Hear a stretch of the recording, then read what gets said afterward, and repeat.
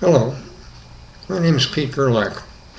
I have been a professional family systems therapist for 31 years, and I have been endlessly curious across my life about people and relationships and groups and families and how all of us interact. My work has more or less forced me to get real clear on a set of beliefs that underlie how I attempt to assist people who are looking for help on personal or relationship or family problems. It's been a long, bumpy road. Many things I now believe I did not believe some years ago.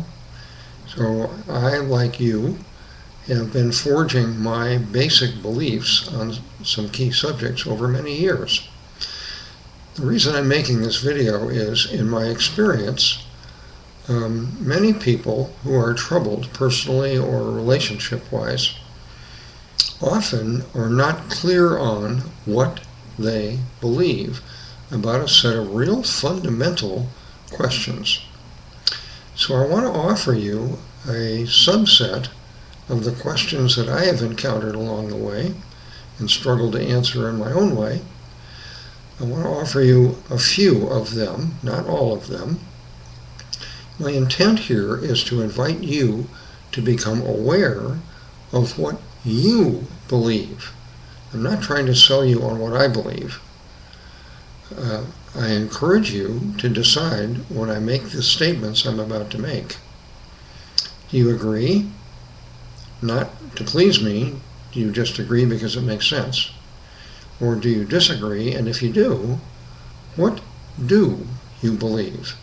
That is my purpose for making this video. Get clear on what you believe and why you believe it. In my experience, people who are most apt to have personal or relationship problems are people who, for a variety of reasons, are not self-aware.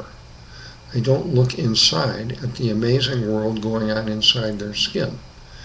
So this is my invitation to get relaxed, get quiet, get curious, and look inside your marvelous skin and meet the person who lives there, at least part of her or him.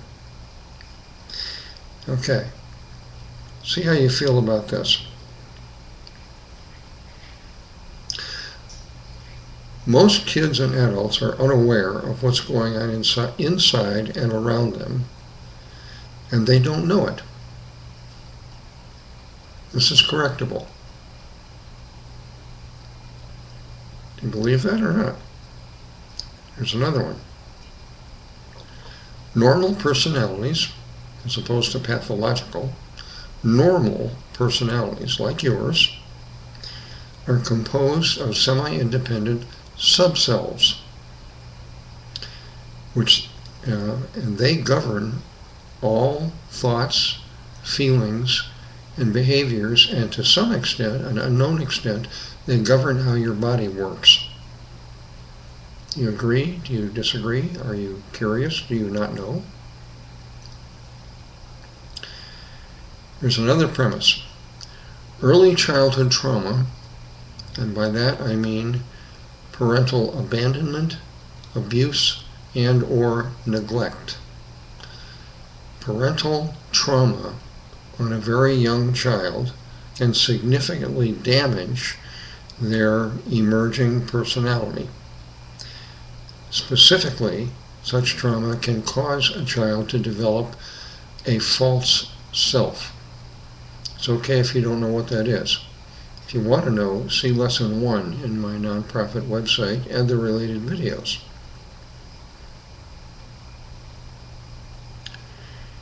Another premise.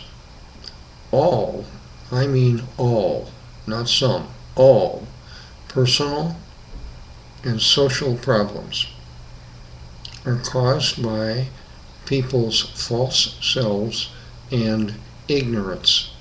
Ignorance meaning lack of knowledge and lack of self and process awareness. All the problems in your life I am proposing are caused by people's false selves, unawareness, and ignorance. You agree? You disagree? By the way, I obviously exclude physiological problems, biological, illness. I'm talking about psychological and social problems. How about this?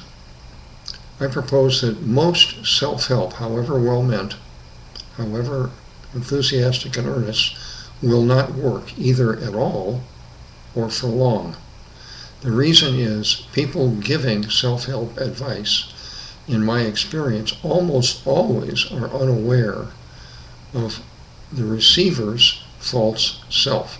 If you exclude the dominance and the influence of false selves, most self-help fails. Example, diets. Trying to quit smoking, although that's physiological. Trying to stop cracking your knuckles, biting your fingernails, being late, lying.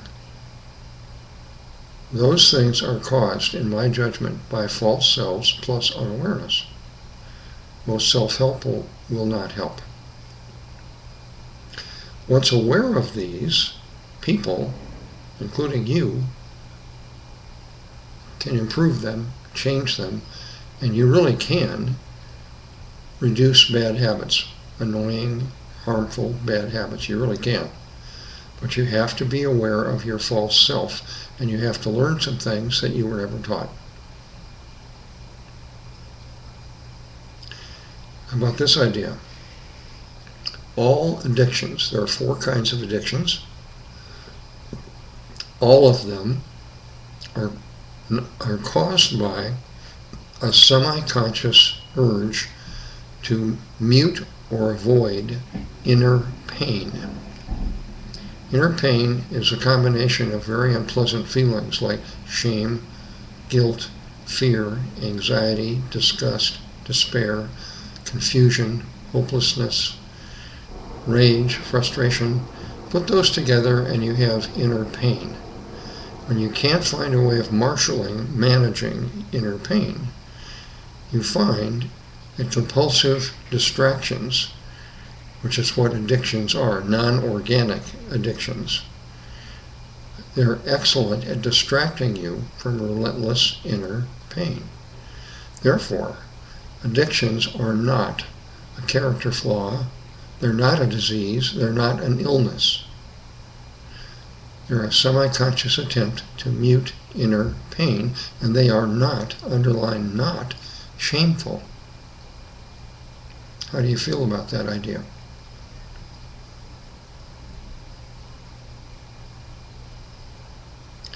How about this one? No children and most adults, regardless of their education level, do not know how to communicate effectively, and they don't know, and they don't know what they could do to communicate more effectively. You agree? Do you disagree? Are you unsure? What do you believe? That statement I made has come from my study in communication skills for over 40 years.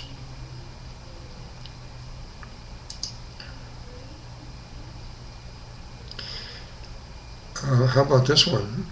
Very few adults, meaning perhaps 20% or less, know how to spot incomplete grief and how to finish it. In my experience, most adults don't really understand the process of grieving. What my point here is, my challenge to you is, do you think most adults know how to spot grief that's not finished? Do you know the effects of unfinished grief? And do you know how to finish it? I propose most people don't know those things. What do you think? A related premise that I've come to believe is most depression is in fact unfinished grief. And medication will not help you grieve. What do you think about that? Here's a big one. In my experience, most average families, regardless of race, education, background, most American families, I can't speak for other cultures, are dysfunctional. When I say most, I would say at least 70% or more are significantly dysfunctional. To answer that question, you have to understand, what does dysfunctional mean?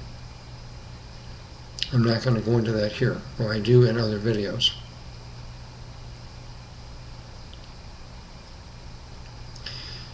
The last belief I want to offer you is typical adults, regardless of education or life experience, don't know what causes family dysfunction, and they don't know how to reduce it.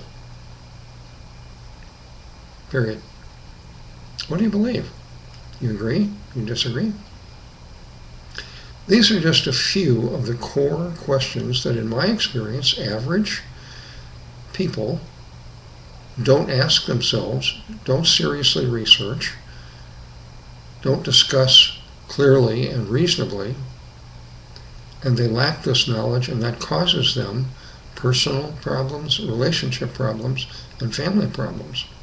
So what I'm selling here is personal awareness, and I'm urging you to motivate yourself to learn answers to these and other statements or questions. If you want to see the full list that I've compiled over, say, 30 years, here is the address of a web page on my nonprofit free educational website. I invite you to take a look at this. Spend 20 minutes reading and thinking about it. Discuss it with people that are important to you. My main point here is become aware of what you believe, and if you're a parent, become aware of what you're teaching the young people in your life. Thanks for watching.